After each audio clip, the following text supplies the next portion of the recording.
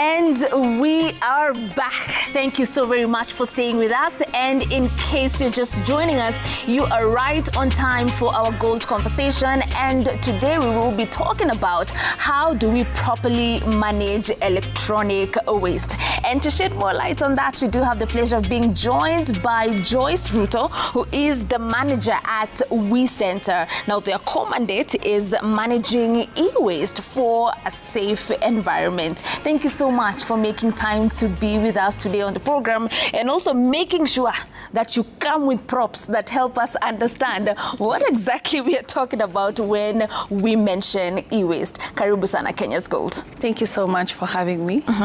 Asante sana Joyce Chelangat Ruto. Karibu sana kwa kipindi chetu.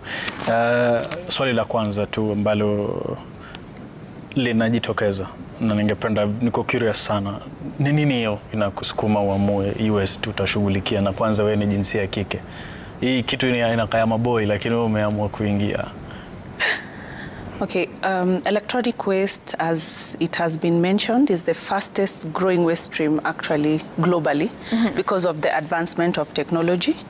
Annually, right now, we produce close to 60 million tons of e-waste globally, and Kenya actually produces close to 53.6 metric tons of e-waste annually. And this is about to grow actually even more when we move to 2030. So in terms of electronic waste, is actually a silent crisis. Most of the time, e-waste is tucked away in homes, offices, you know, forgotten corners, and because people really don't know how to manage electronic waste. And most of the time, because we have sentimental value on e-waste, we fail to release them.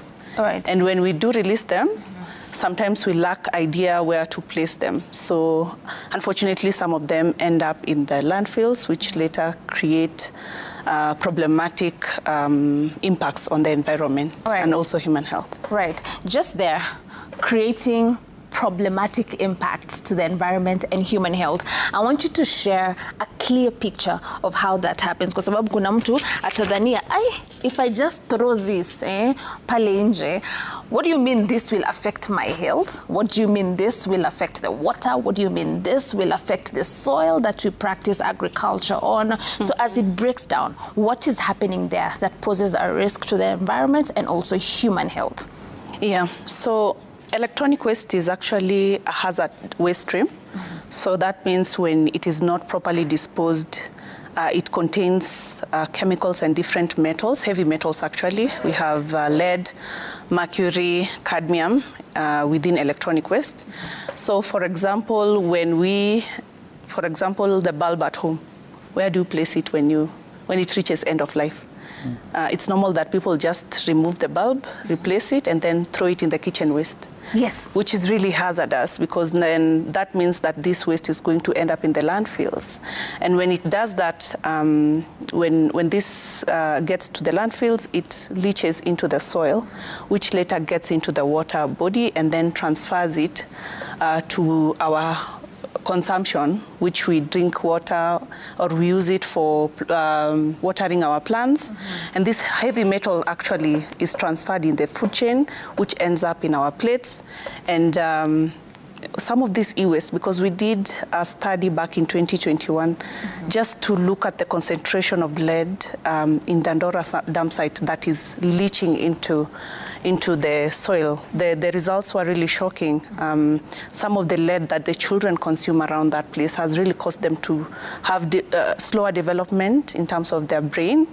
So they end up growing so slow. And you can imagine others are even carcinogenic, so they're cancer causing.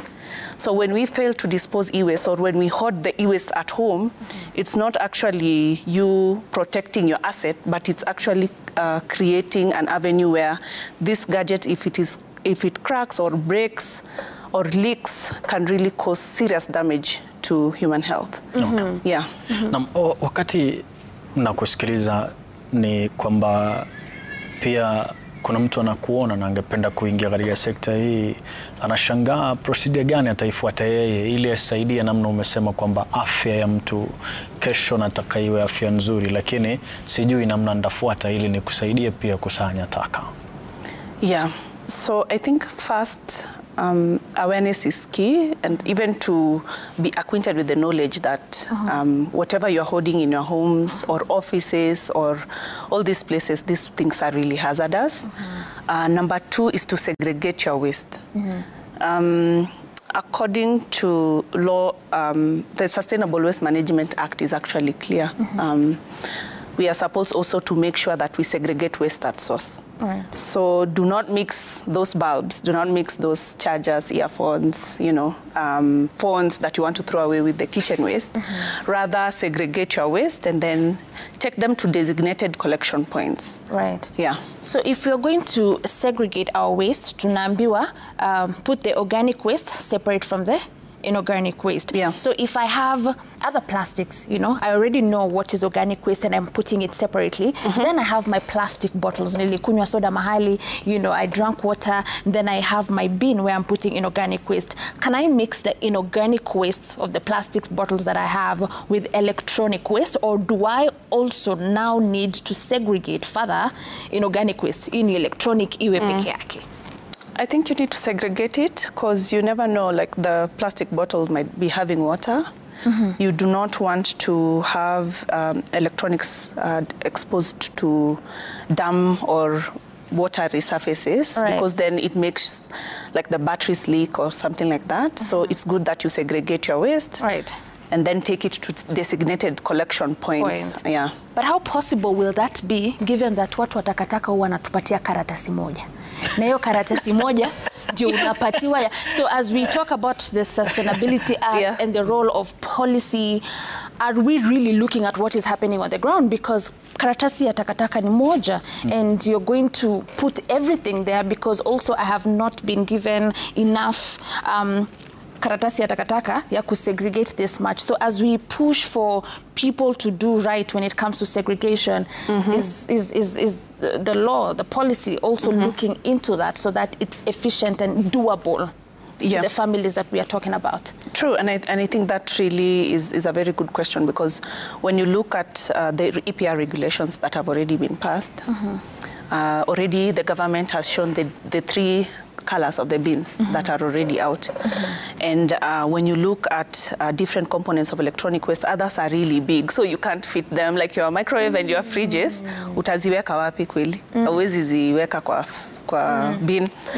So that means you need to call recyclers like we to come and actually pick your electronic waste and come and dispose them correctly. Yeah. All right. Bado nina swali moja, umetaja kuhusiana na fridge. Kuna baadhi ya electronic waste ambazo zina qualify, na nitajuaje kwamba ina qualify kwa electronic waste? Yes, actually that is where we should have begun. Electronic waste is something, is all electric powered, electric or electronic devices that are either powered by electricity or batteries. So when you look at remotes, TVs, cables, you know, sockets, bulbs, these are all electronic waste, batteries.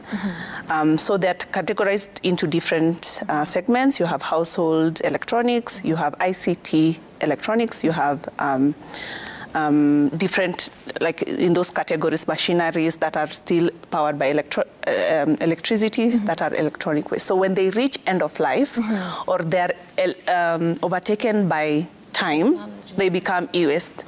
So maybe even I could ask if you're using e-waste. Hey, woo, shade has been thrown. Yo, somebody's using e-waste as a phone.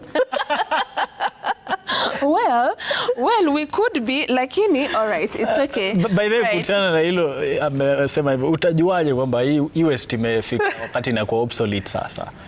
Yeah, of course, when these things are overtaken by time, you see, like, they become slow, in terms of their voltage or how they are working now becomes really faulty. So it could be working, yes, but it could be slow in terms of the functionality. Right. Yeah. So now, please, when you were mentioning how much e-waste we are producing as a country and also in the continent, I want you to get back to that at the same time, telling us how much of it are we recycling so far. So we are looking at Kenya, we are looking at Africa as a whole, given that you also mentioned we will produce more e-waste moving forward, given that everyone now wants to move the technology way. We can't avoid it. But from where we sit right now, what percentage are we recycling? Globally, we are recycling about 20%. Actually, in Kenya, we are recycling less than 1%. Right. Less than one, about 0.9% of e-waste is being recycled formally. Right. Which you can see the amount of problems and an opportunity that it presents. Right. Yeah. So less than 1% is what we are recycling when it comes to e-waste. Na umesema kuna mtu mali anatumia e-waste kama simu. Yo. All right. So we are taking our second break right now. When we come back, Joyce Ruto, I'd want for you to shed more light on whether we are creating enough awareness on e-waste and its dangers, ama tumekwamilia pale kwa organic waste, recycling the other plastics and all, na tunasahau that e-waste is actually a real crisis that is happening. How much of awareness is out there? You'll be talking to us about that and more when we come back from this second break. All of us were using